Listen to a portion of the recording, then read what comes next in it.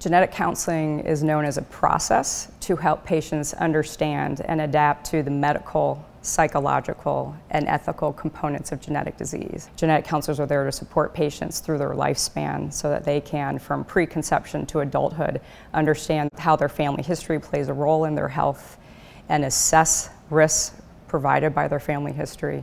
Let them know what test options there are for them should they choose to undergo testing, and once a diagnosis is made, allow them to understand what the diagnosis means. A lot of individuals really are on the fence about whether they should test before they have symptoms because they don't want to lose insurance coverage. And believe it or not, people will actually do under-the-table testing in the sense that they will pay out of pocket. This is private information and the person has a right to that information so that they can make their life changes, and they shouldn't be penalized by having insurance companies drop them and not cover them for these types of conditions.